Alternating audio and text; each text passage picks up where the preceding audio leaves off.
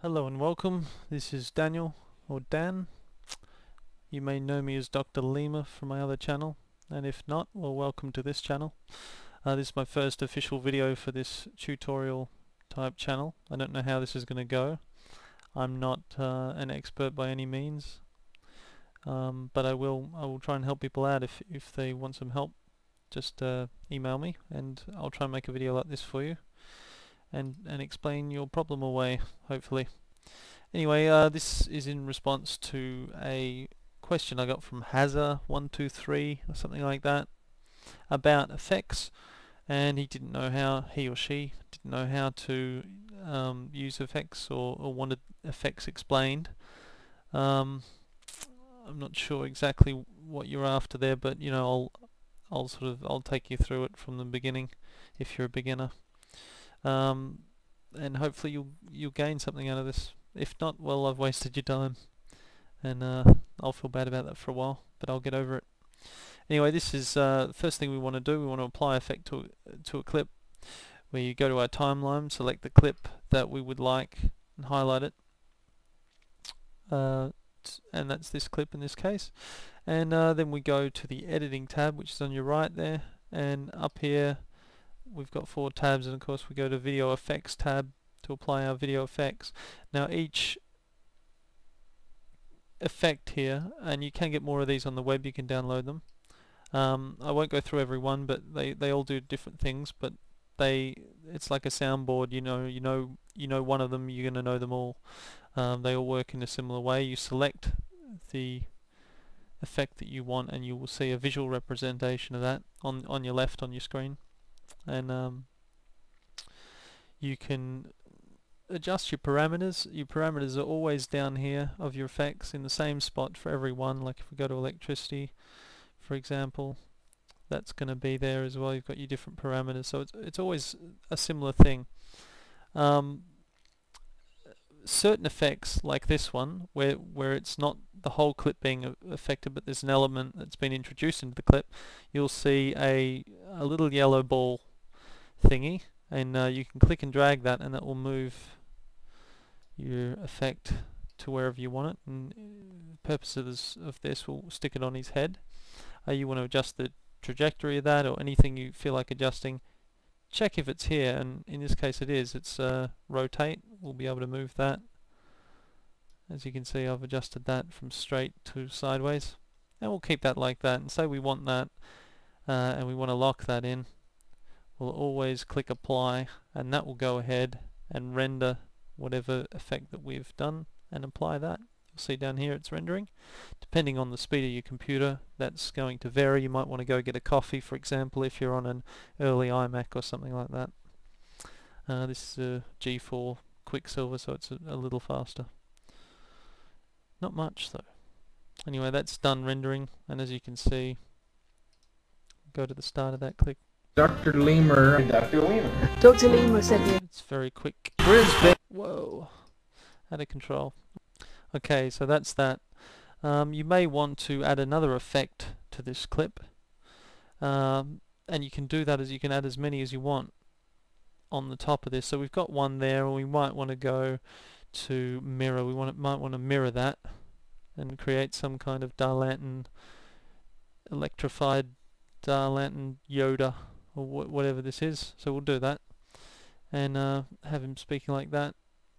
We'll apply that, and you'll see that it'll add that to the mix, and you can just go on indefinitely and affect your clip. So he's a bit sort of, we might want to adjust the saturation, which is like the amount of color.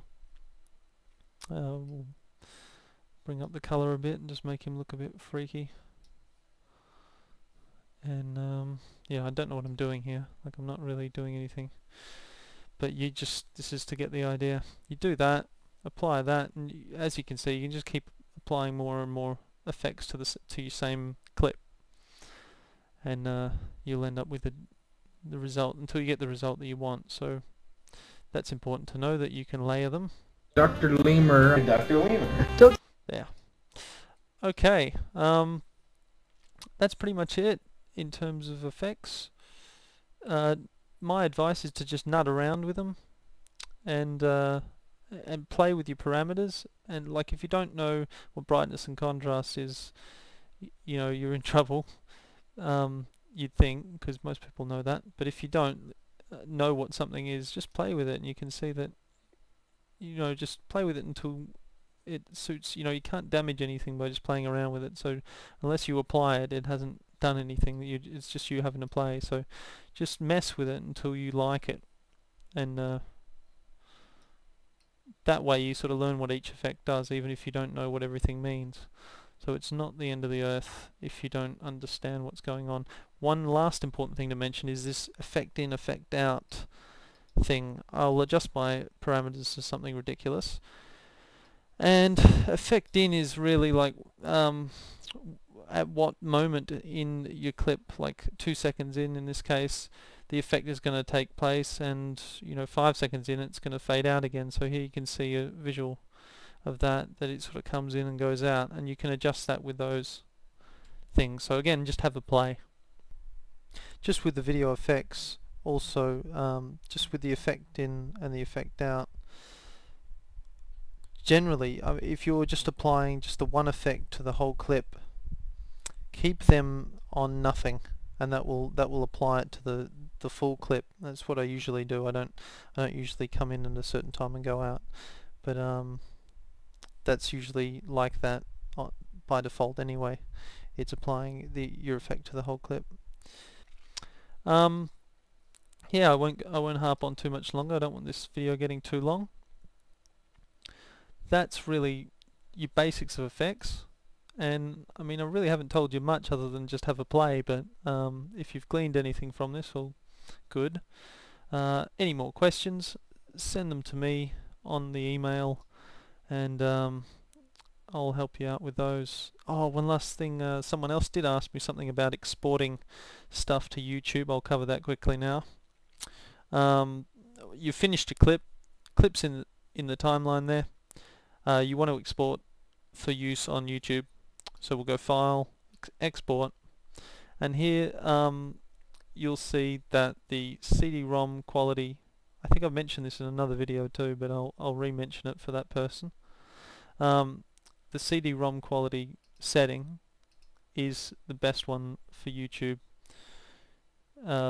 If you wanted to go to the 30 frames per second and make it extra good, you could go to expert settings and set that specifically, and set your resolution specifically. But if you don't really know anything about that and you don't want to go and muck with it, this CD-ROM setting is fine for YouTube. Just click share on that, and make a name or whatever, click save, and that will go and compress that movie, and you can upload that file.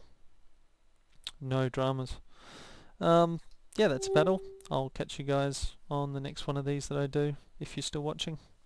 And that's pretty much it. See you later.